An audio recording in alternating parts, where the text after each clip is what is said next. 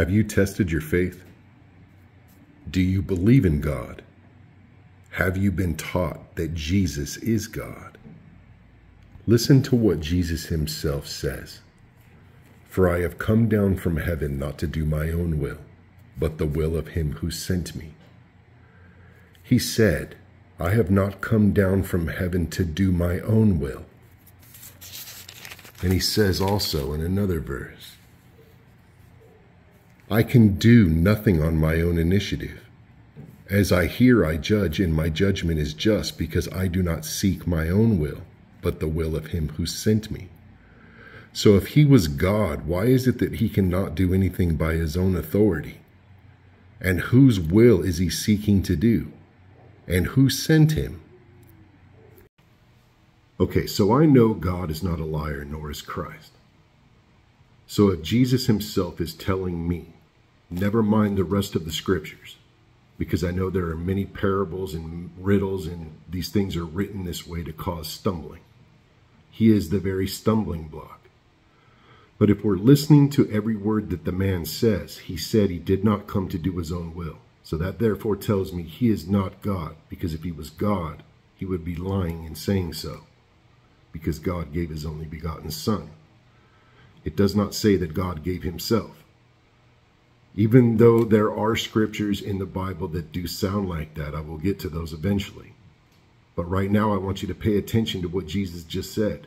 I have not come down from heaven to do my own will, but the will of him who sent me. He is serving someone.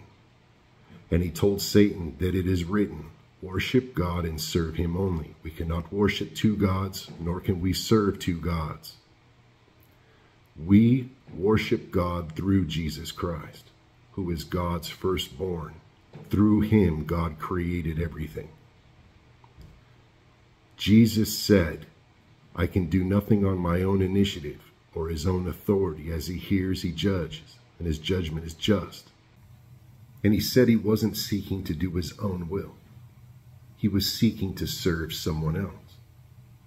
Like I said, regardless of, like John chapter 1, verse 1, in the beginning was the Word. I will explain this. The Word was with God. This is he who was with God in the beginning, before the foundation of the world. This is he whom God promised he would send into the world, who served God and did God's will, as Jesus says in another verse. He who sent me is with me.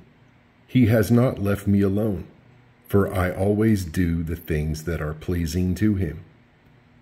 So we can see clearly just through his words alone that he is serving someone, trying to please someone else. Always doing what is pleasing to his God and his Father, the one he serves, the ones whose will he came to do. Hear me out, folks.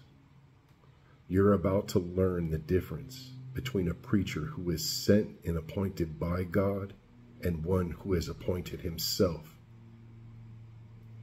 The scriptures tell you in Hebrews 5:5 that even Christ himself, he didn't glorify himself to the position of high priest, but he who said to him, thou art my son, today I've begotten thee. He was appointed by his God and Father. No man, as it says, takes this honor unto himself, but he who is called of God, as Aaron was. Aaron being Moses' older brother, the head of God's church, the head of God's ministry, forever.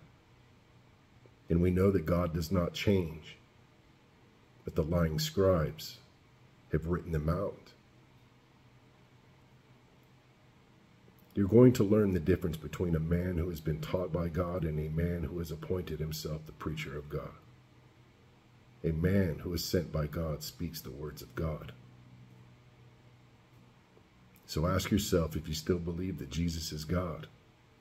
Whose will did he come to do, and who sent him? And if he was God, why is he saying he's not doing his own will? And who does God serve? God bless.